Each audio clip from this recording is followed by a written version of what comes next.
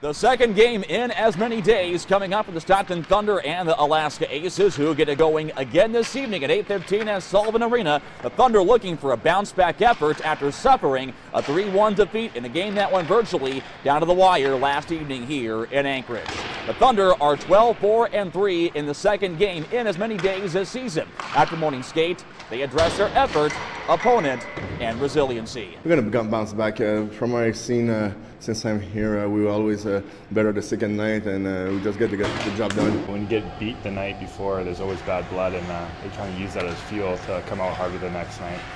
And that's just part of it. I mean, the first night, we don't want to make excuses, but we're a little jet lagged, lacking sleep and stuff like that. But I guess in second games in the 3-on-3, you just kind of, especially if you lose the night before, you're just going to come with a little bit more energy. We're getting into the game, the second game, with a chip on our shoulder. So guys are just getting ready to compete, and for sure nobody's happy with the way it went yesterday. They're definitely a different team now. They obviously don't have the NHL hot rods, but they still work really hard and play a tough, honest game. And they're a tough team to play against in this barn. They have a good team, but I mean, I'm sure we can beat them.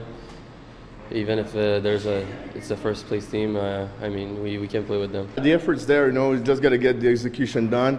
We work hard, but we got to get the job done. We cannot lose one goal game or 2 goal games. In the playoffs, we got to win those. We just talked about it earlier that the effort was there. It was just a couple mistakes that cost us the game last night.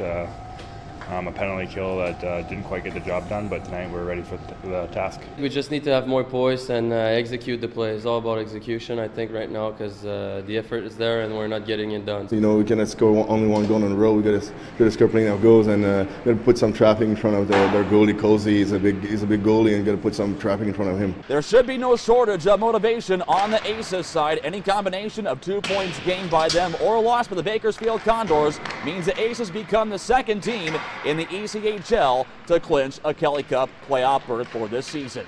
In Anchorage, I'm Mike Benton for Thunder Vision.